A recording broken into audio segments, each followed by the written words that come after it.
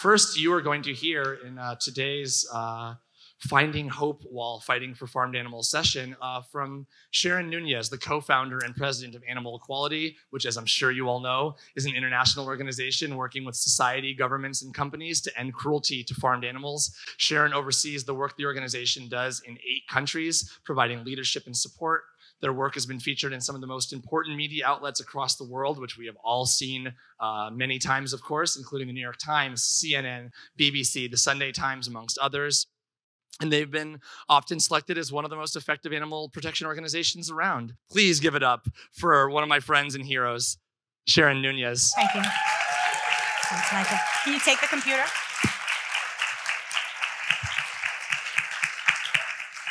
Hi, everyone. Can you hear me? Well, first, I want to thank the organizers of this wonderful conference. As Michael knows, I had my doubts, but it is wonderful, and it has lived up to all of the expectations I had. So I want to thank Michael, Julia, and Amanda for putting together such an incredible conference. Thank you so much. I also want to warn that some of the images that we're going to see are a little bit harsh, but as I like to say, we're activists. Yeah, we're activists. We're strong. And we're courageous. So, where do I find the strength to fight for animals? In other activists. Their courage and stories, they speak to us directly. They remind us what our movement calls for. They remind us what we signed up for.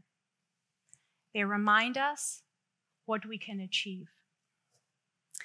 From the women who started the movement against vivisection in the UK, to the hunt saboteurs, heroes that have been putting themselves between the loaded rifles of hunters and animals for the last 50 years, to one that is very touching to me, activist Jill Phillips, a mother crushed to death under the wheels of a truck for protesting against the transport of other mothers' babies, baby calves. To Jean Bauer, carrying out some of the first investigations inside stockyards and slaughterhouses in the US to create the farm sanctuary movement. To Anita Krasik, sorry Anita, for bringing water to animals who needed it. I want to give it up for Anita and for Jean and for many of those who are here today.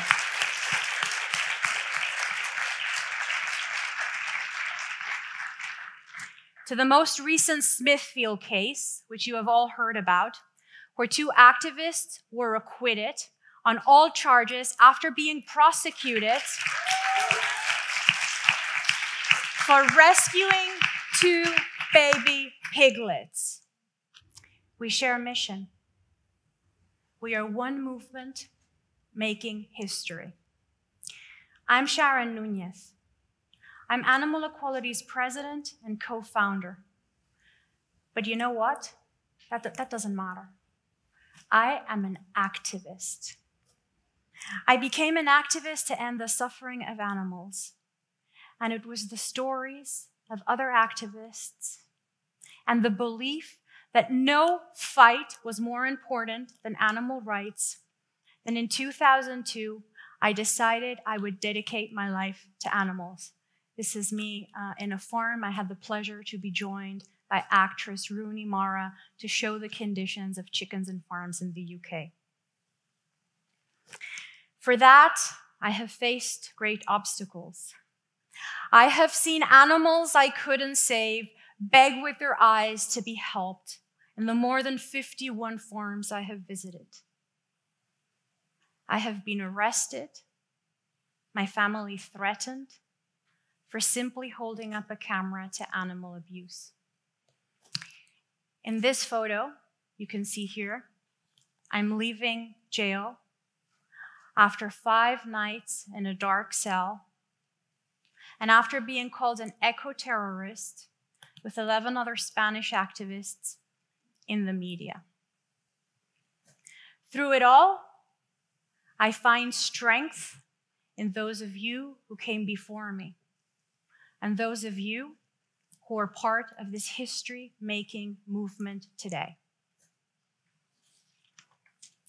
Today, I'm going to share with you 3 of the most inspiring stories that keep me being an activist. Henry Spira, Dulce Ramírez, and Sharon Thomas. I remember my first dream was to liberate all birds from cages, said Henry Spira in 1995. He was an activist his entire life, but it was reading and attending a course by Peter Singer that he decided that he would focus on animals, specifically vivisection. According to him, after a century of the anti-vivisection movement in the United States and in the UK having not too much of an impact on animal experiments, it was time to ask himself one question: what can I do about it? I present to you the movement's first great strategists, Henry Spira. Some thought it unreasonable to try to end specific animal experiments. Henry focused on one thing: winning. He learned as much as he could, and he discovered that the American Museum of Natural History, sorry for the images, was drilling holes into the brains of cats to conduct sex research experiments. The experiments were funded by public tax money, and they'd been doing these experiments for 20 years.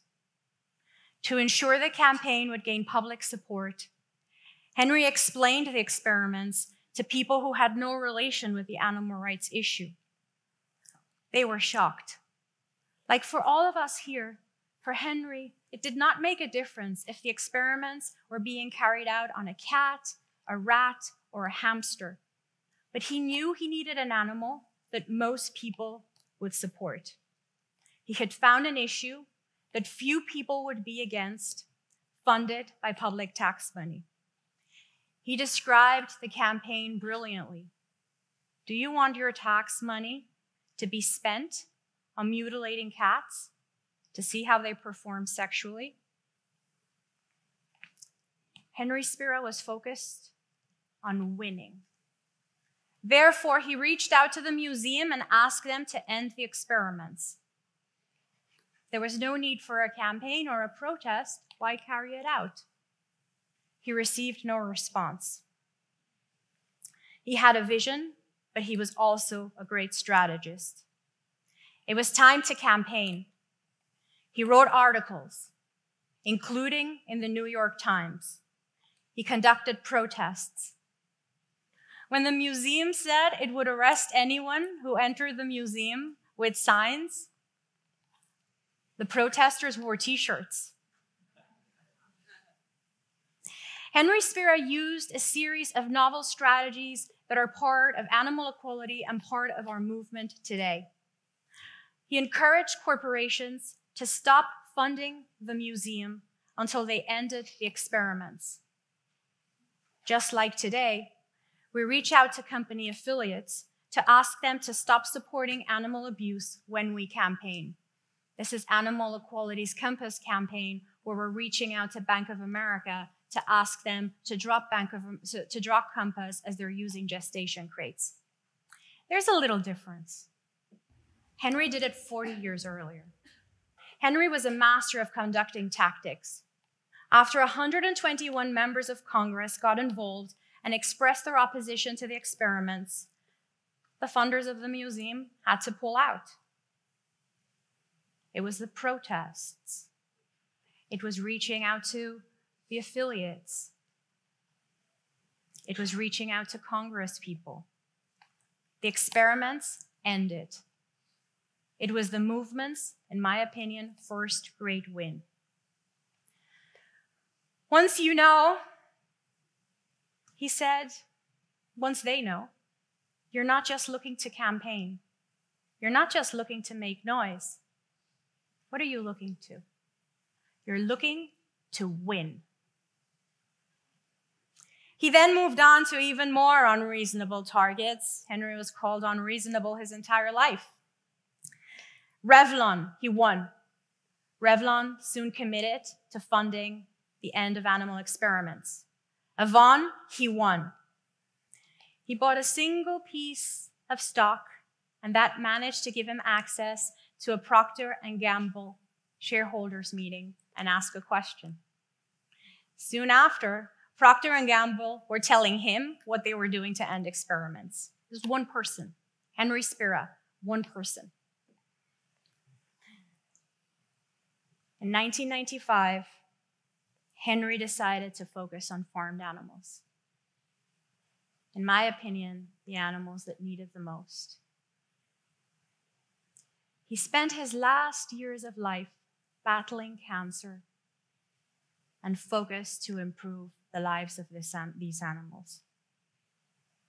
He managed to get face branding banned and cows being transported from Mexico, and McDonald's for the first time to strengthen their animal welfare policies. Henry Spira is an absolute hero of mine. I've read his book many times. I've watched his documentary. I always find inspiration. And he reaches out to us today. He asks us to refuse to give up. He asks us to believe that the fight is worth it. He asks us to please focus on results. Focus on what you can achieve, even if you're just one person. But most importantly, he asks us to be unreasonable.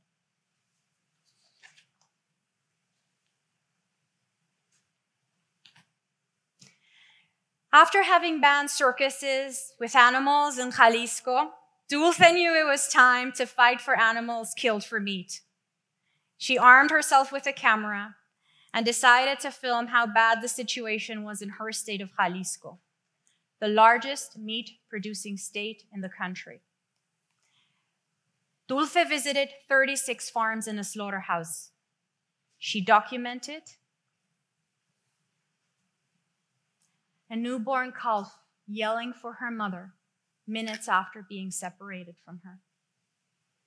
Dulce also documented this and this. After 3 days of filming in slaughterhouses throughout Jalisco, with no rest, with Animal Equality's co-founder Jose Valle, they spent a night before Christmas standing on a pool of blood. They were documenting the largest killing of all, La Matanza de Navidad, the Christmas killing. Doing investigations in Mexico is very, very, very risky. But that didn't stop Dulce. Once, she was stopped by the narcos and told to turn around or. That didn't deter Dulce, and it didn't deter another hero, Ari Nesso, who joined Animal Equality as part of our investigations in Mexico. Dulce used all of this pain and all of this suffering, and it did not make her weaker. No, it didn't. I work with her every day. It made her stronger. She built a team. She lobbied politicians. She was interviewed by the most famous journalists. She conducted protests. One politician she spoke to was so deeply moved by what Dulce had done and Dulce had showed him that he also decided it was time to do something. His name was Salvador Caro. Salvador took the images that Dulce had filmed to the Congress of Jalisco, the largest meat-producing state in the country, and in a large screen, confronted Congress people about the cruelty happening in their state. They were shocked. All of these footage were taken by our activists in Mexico. They're all real, everything that happened. Change was not only necessary, it was inevitable. It only took 4 months after viewing these footage for an initiative to be introduced in the state, where Dulce had raised her hand to film animal cruelty for months, for days, standing in pools of blood. 90% of Congress people in Jalisco voted to end cruelty.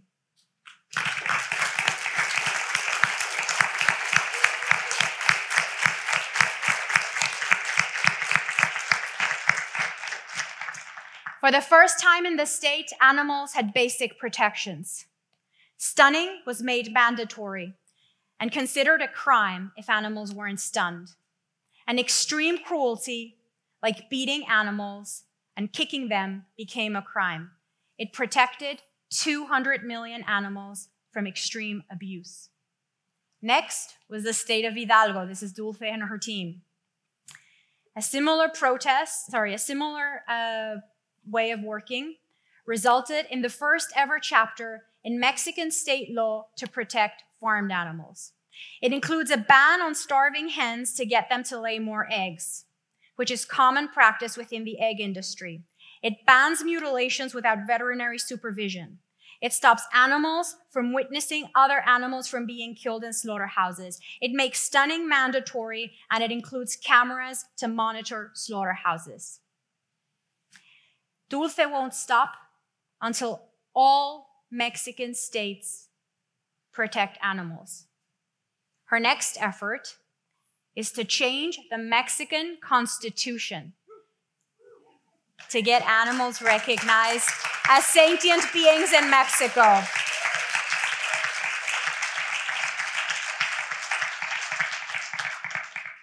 As well as to get millions of Mexicans to switch to plant-based eating, with over 1 million subscribers to our Love Veg program in Mexico. This is Mexico before the arrival of Dulce and animal equality. Almost no investigations, no laws for farmed animals, no basic protections, little information about plant-based eating. This is Mexico today.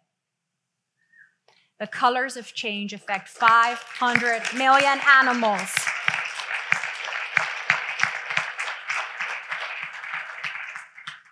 Dulce reminds us that we have agency in all situations. We have agency. That's our freedom. We can choose. If we find courage, and courage, which, we all feel fear. Courage is not the absence of fear. Courage is to move forward regardless of our fear. And her courage changed an entire country.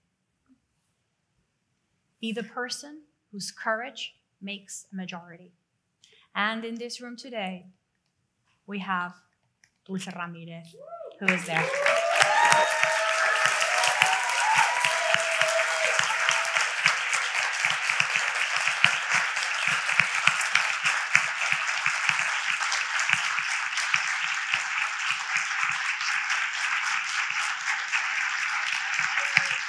We love you, Dulce.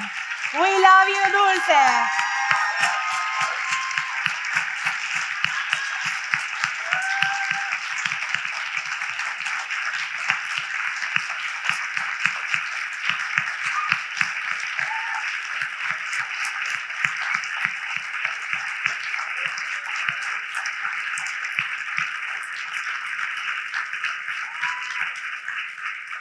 There's more. He's gonna talk later. 10:45. It was September 2007 when Sharon Thomas walked into the Hallmark Slaughterhouse in Chino County, California, as part of an investigation with the Humane Society of the United States. This slaughterhouse would be his life for the next 2 months. What he would film would shock the country and show how farmed animal cruelty is viewed in the US. Exhausted from years of cruelty, their babies taken away from them year after year in farms in California, Arizona, and Texas, dairy cows arrive at the Hallmark Slaughterhouse after being driven for 12 hours across the country. Their final destination, perhaps the worst of all. At arrival, some have swollen feet, others limp, some can't stand up. To move them out of the truck and into the slaughterhouse, workers tie chains around their necks and pull. They use electric shocks on them to get them standing and moving. On this occasion, a worker is so enraged, Sharon told me, I met with him 2 weeks ago to get this story. He put a hose over a cow's face and turned on the water. He did this for a minute, and then she collapsed. Sharon Thomas also filmed how cows unable to move were slaughtered and processed for meat, which goes against federal regulations. The meat from these cows was going to fast food chains and school lunch programs in California. Children were eating the mutilated bodies of mother cows who had never been able to take care or feed their own children. After ending the investigation, Sharon took the footage to the local sheriff.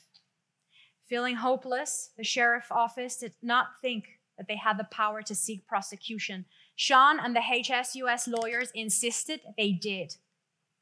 Finally, the sheriff's office brought animal cruelty charges. Sharon and the HSUS, ensured that such cruelty would not stay at a local level. He had documented that the slaughterhouse was slaughtering animals who could not move, which, as I said, goes against federal regulations, and that the meat was going into the food system. But in a room with USDA officials, they insisted it be a quiet process. The HSUS lawyers and Sharon walked out. It was time for the investigation to go public. After a huge media release, the USDA had to admit that the inspection process was inadequate. It resulted in federal hearings. I'm so happy about this. The first time in US history for farmed animals that a case reached Congress. Here is the owner of the slaughterhouse, the manager of the slaughterhouse testifying. When the owner of the slaughterhouse said, "Well, I have not seen this footage," a member of Congress told him, "Well, you must be the only person in the United States who has not seen it." There is more. This investigation resulted in the largest meat recall in US history, with 143 million pounds of beef recalled. This case is taught in animal law universities today.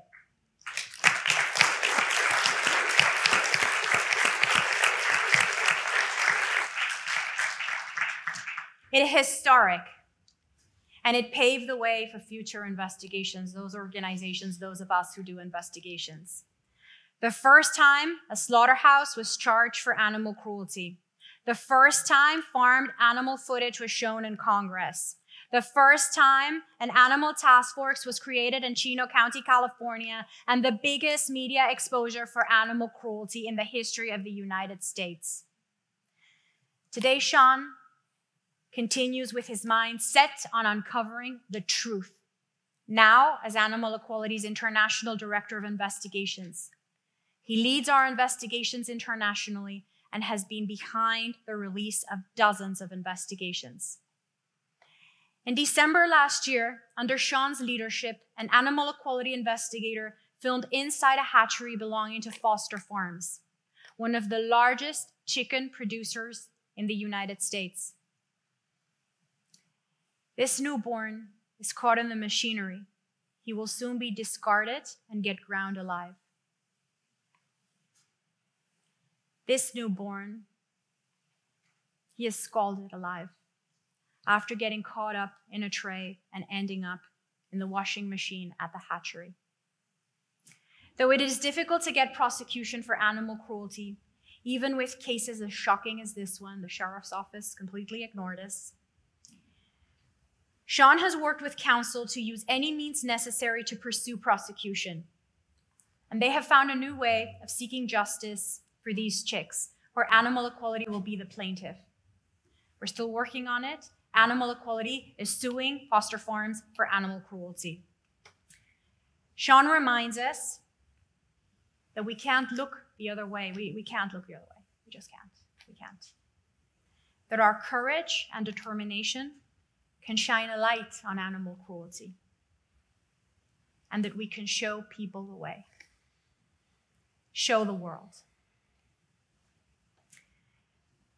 There are three things that these heroes, Henry Spira, Dulce Ramírez, Sharon Thomas, have in common. Firstly, their legacy will continue beyond their lives. Their commitment, their undoubtedness, their courage, their focus on results will impact millions of animals for decades to come. They inspire us to go beyond our limitations. They inspire us to see obstacles as opportunities. Secondly, they couldn't be certain about change. They just didn't know what would happen.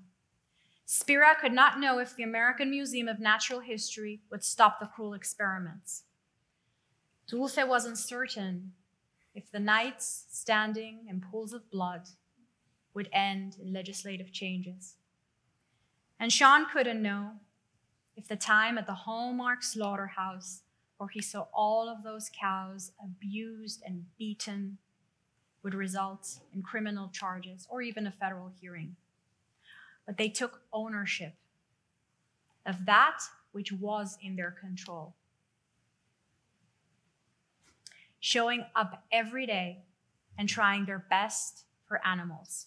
And they became invincible. They became indomitable. Thirdly,